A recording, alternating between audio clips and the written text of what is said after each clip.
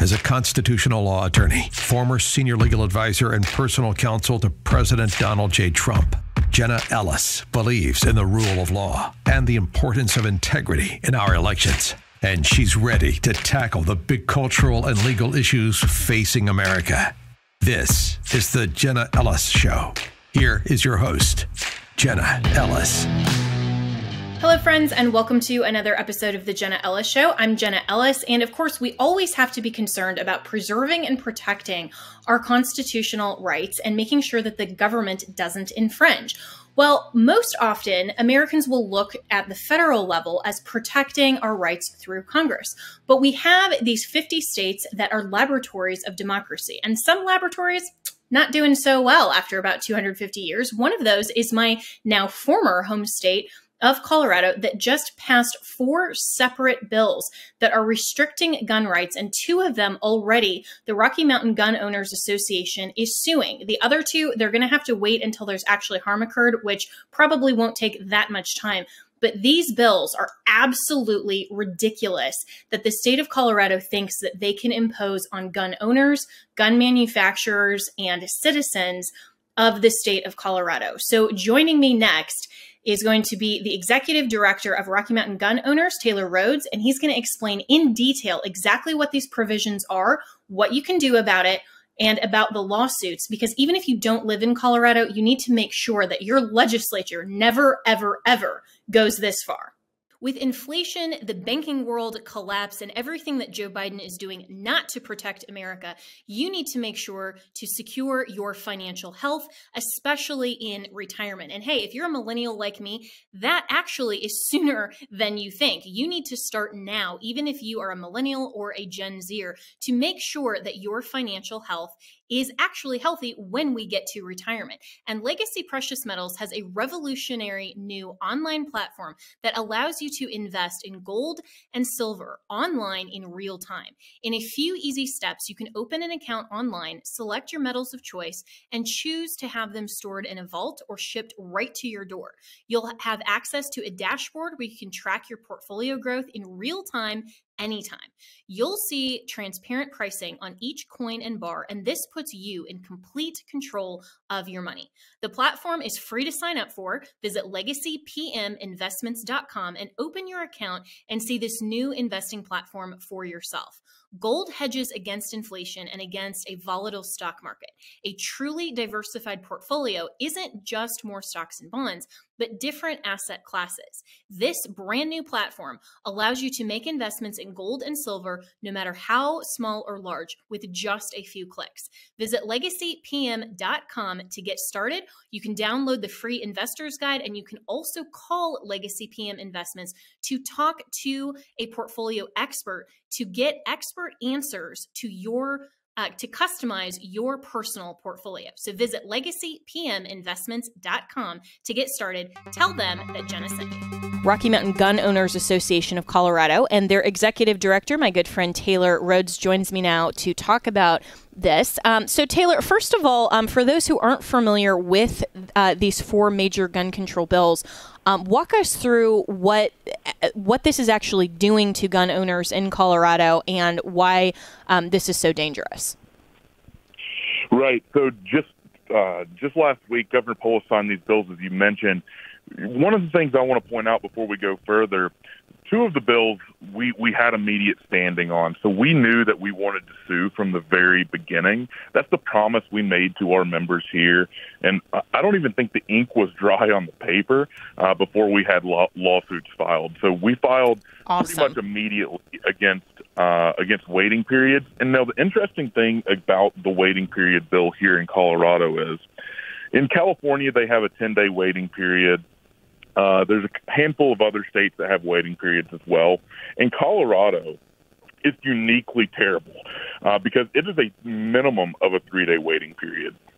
Now, we've seen the ATF on the federal side of things just come up with new rules out of thin air. And essentially, the legislature has given CBI, our background check authority here in Colorado, that same authority to say, okay, it's a minimum of 3 days.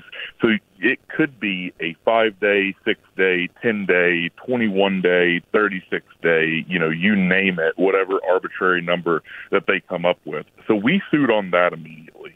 In addition, we've sued on the minimum age requirements to purchase a firearm. And federal law says that you have to be 21 to purchase a handgun, which frankly probably isn't consistent with text, history, and tradition of the Second Amendment. However, and for many states, it's been 18 to purchase long guns such as hunting rifles, shotguns, things of that nature. We sued over that. That's already been overturned by several federal judges around the country. We think both of these, frankly, are fairly slam dunk lawsuits that we're working on. Now, there's two others that they should be, and these are, they should be. They should be. So there's two others that we didn't sue on immediately, and frankly, it's because we don't have standing just yet. We need someone to be negatively affected, unfortunately. So the first one I'll talk about is what they call gun violence victim access to the judicial system. Really what this is the ability to sue gun manufacturers and gun stores. So let me give you this example of how heinous this bill is. If you go out and purchase a roll pin, this is the smallest portion of an AR-15. That roll pin ends up in an AR that happens in a gun crime. The victim of that gun crime could not only sue the seller of that roll pin, but the manufacturer of that roll pin if it could be traced back to that AR. In addition, if I went to Walmart, I duct taped a flashlight to the end of AR. Let's just call it, because that's what most people think of when they think of gun crimes. So let's call it an AR. You duct tape it to the end. Not only could the victim sell or sue all the AR components, they could sue the manufacturer of the duct tape, the flashlight, the battery in the flashlight, the light bulb in the flashlight, all of the above.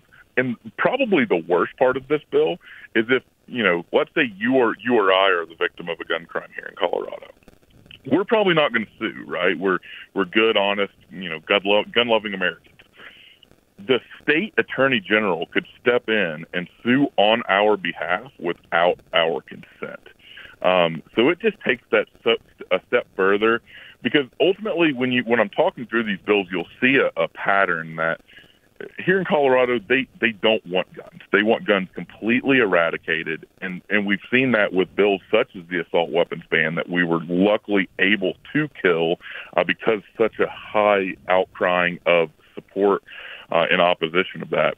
Now, the last bill is, we've seen this wave of red flag gun confiscation going around the country, frankly, since Republicans were endorsing it. Republicans in the NRA started endorsing this back in 2018. And it's been a horrible thing for gun owners. And not only now, can ex-disgruntled spouses red flag you, but now your primary care physician and ER nurse, you could go in for a mental health therapy. That mental health therapist could red flag you, which we're hearing tons of opposition from this from like military members, because now they're having to choose whether to get their PTSD treated or whether they're going to be able to keep their gun rights. But most egregious is now your child's teacher can red flag you. So if you get upset in a parent-teacher meeting or you're speaking out in front of the school board, I mean, we saw what happened in Virginia when parents that were showing up to school board meetings were labeled as terrorists. I mean, these are some of the first people that are going to be red flagged, and we know that these things are often used not to just take the guns out of mentally unstable people's hands, but these are used as malicious weapons to harm gun owners. Wow. Well, Taylor Rhodes, I really appreciate that whole overview. And I think for most of us who are listening to this went even further than what we were aware of. And I have a lot of questions. So, so first, going back to the initial bill that you're already suing on, which is this 3-day waiting period. That too, a lot of people was just the 3 days. But what you're saying is that it doesn't have at all an upper cap or an upper threshold. I mean, this could be something where someone is just indefinitely not able to buy a gun because of a waiting period. That's correct. So, and they made mention of like back during COVID. So if you're a Coloradan and you ever tried to buy a gun during 2020, 2021, I mean, there were waiting periods. I had a gun that was on a waiting period for 21 days, and we didn't even have a waiting period installed. They just didn't have enough agents to run the background checks. So something small that 3 or 4 people call out sick, or they decide that they're not going to open their background check system for a couple days. In theory, they could delay you as long as they wanted to with no repercussions.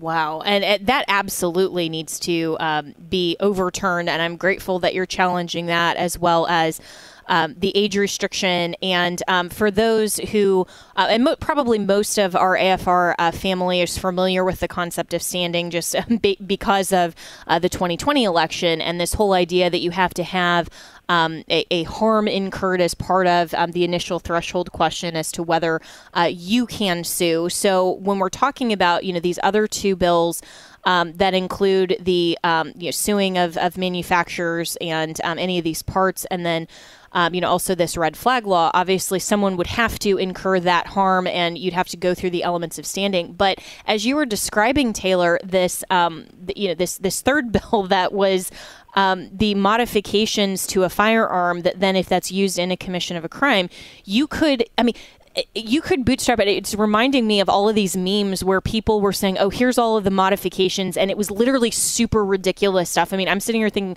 okay, I could put, could duct tape a stuffed animal onto an AR and then somehow, sue Mattel or sue this company, because that certainly wasn't intended to be part of a firearm. Like a flashlight wouldn't, or duct tape, or some of these things. I mean, this is just beyond absurd. And it appears very obviously that Colorado is just trying on purpose to, in any way, shape, or form, have everyone so fearful of the lawfare that they're just going to say, okay, we don't want to deal with guns in the state, period. Right. And that's exactly what they're doing. And I mean, I'm not just a gun lobbyist. I'm a gun guy. I'm at the range all the time, probably more than I should be. But when we're hearing from gun dealers that they're like, it's actually going to negatively affect what the Democrats are trying to do, because many of them are saying, well, yeah, of course I'm going to have to, process the 4473. That's the background check when I do the firearm purchase. But everything else, we're going to sell in cash because we don't want it traced back to our store. And that's doing exactly the opposite. And this is, again, big government failing to make good on the promises that they're giving us. I mean, one of the things that I've been pointing out over the last 10 years, the Democrats have really sold us a bill of goods. They've passed, I think it's like now it's 27 anti-gun laws, as small as, changing, one statute from a misdemeanor to a felony where they, an individual couldn't purchase a gun, to, red flag gun confiscation, or, 3-day waiting periods. It ranges, right? So they've sold us this bill of goods that, all of these laws are going to protect us. It's going to stop crime. It's going to reduce suicide. Well, in reality, that's not the case. Crime rates have gone through the roof here in Colorado. Colorado is one of the most dangerous states to live in today. Suicide rates have gone through the roof.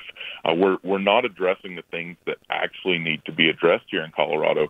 For some of the things that we could actually do to make changes in the way that our society is looking at not only guns, but just, value of human life.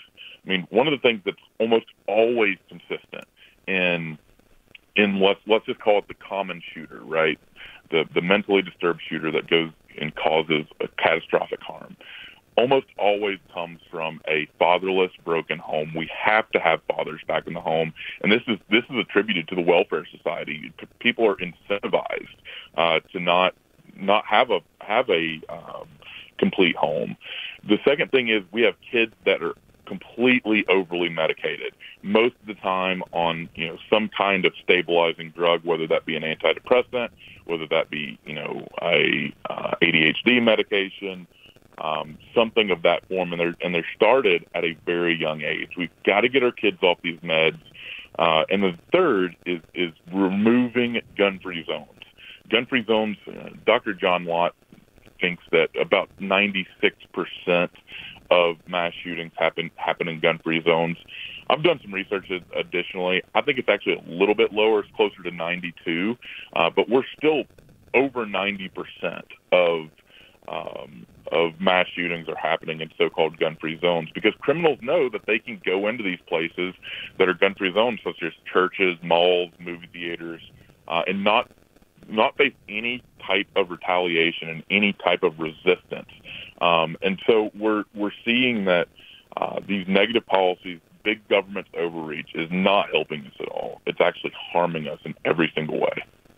Yeah, and that's such an excellent point, Taylor Rhodes, the executive director for the Rocky Mountain Gun Owners Association in Colorado, that this all comes back to a comprehensive worldview. And the Democrats like to focus just on these top-level issues of saying, well, we're going to go after the guns because that's the problem. And they like to say that these new laws are intended to decrease, suicide rate and youth violence, stop mass shootings, all of these things. But we're not seeing that actual effect. In fact, we're seeing the opposite of that because they're missing the biblical worldview element. They're missing the fact that you can't just force compliance with a moral and upright society. You actually have to teach children the truth. You have to teach the respect for life in communities. You have to have the church that is functioning properly in society. You have to have fathers that are in the home. You have to have families that are valued and incentives from the government to encourage families.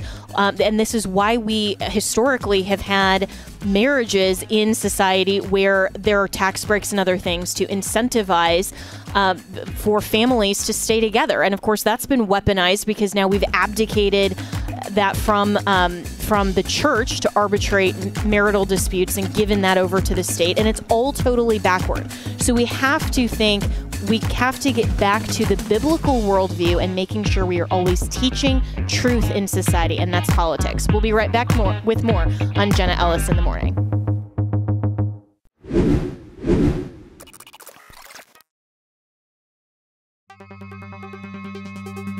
With inflation, the banking world collapse, and everything that Joe Biden is doing not to protect America, you need to make sure to secure your financial health, especially in retirement. And hey, if you're a millennial like me, that actually is sooner than you think. You need to start now, even if you are a millennial or a Gen Zer, to make sure that your financial health is actually healthy when we get to retirement. And Legacy Precious Metals has a revolutionary new online platform that allows you to invest in gold and silver online in real time. In a few easy steps, you can open an account online, select your metals of choice, and choose to have them stored in a vault or shipped right to your door. You'll have access to a dashboard where you can track your portfolio growth in real time anytime. You'll see transparent pricing on each coin and bar, and this puts you in complete control of your money. The platform is free to sign up for. Visit legacypminvestments.com and open your account and see this new investing platform for yourself. Gold hedges against inflation and against a volatile stock market. A truly diversified portfolio isn't just more stocks and bonds, but different asset classes. This brand new platform allows you to make investments in gold and silver, no matter how small or large, with just a few clicks. Visit legacypm.com to get started. You can download the free investor's guide, and you can also call Legacy PM Investments to talk to a portfolio expert to get expert answers to to customize your personal portfolio. So visit legacypminvestments.com to get started. Tell them that Jenna sent you. Have you ever picked up a towel set because it felt so soft in the store, but then when you leave and you go to use it, it's not really that absorbent? It's basically a towel that is leaving you out to dry. That's why MyPillow has developed the MyPillow towels, towels that actually work. I know, it's totally mind-blowing. Towels that actually dry you. Their 6-piece towel set includes 2 bath towels, 2 hand towels, and 2 washcloths. They come in a variety of colors. I have the sage green and the white. I love them. And right now you can receive a 6-piece set for only $39.98 with promo code Jenna. That's JENNA. So go to mypillow.com right now and click on the radio listeners special. MyPillow products come with a 10-year warranty and have a 60-day money-back guarantee. So to receive this amazing offer on the 6-piece towel set of MyPillow towels, just go to mypillow.com, click on the radio listener special, and enter promo code Jenna, that's JENNA, or call 1-800-564-8475. That's mypillow.com, promo code Jenna.